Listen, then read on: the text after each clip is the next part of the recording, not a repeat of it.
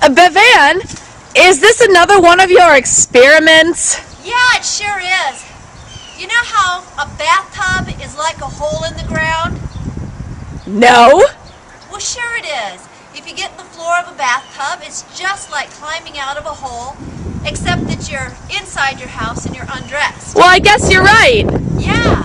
So I'm going to see about some different ways of dealing with bathtubs today. Let's talk about clawfoot tubs. Gorgeous old tubs from the turn of the century. Nice and deep, great for soaking, not so good for getting in and out. Do you have a clawfoot tub?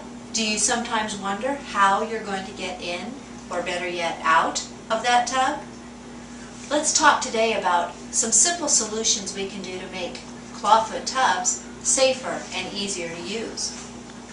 We provided vertical support for balance getting in and out with horizontal support for balance while standing, replaced the old faucet with a good quality kit that had faucet, shower head, and curtain ring.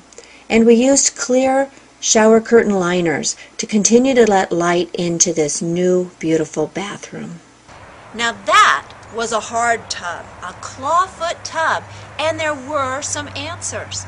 Now not every answer works for everybody, and not everybody has a clawfoot tub, but that's the beauty of working with a professional residential accessibility consultant like Home Access Solutions.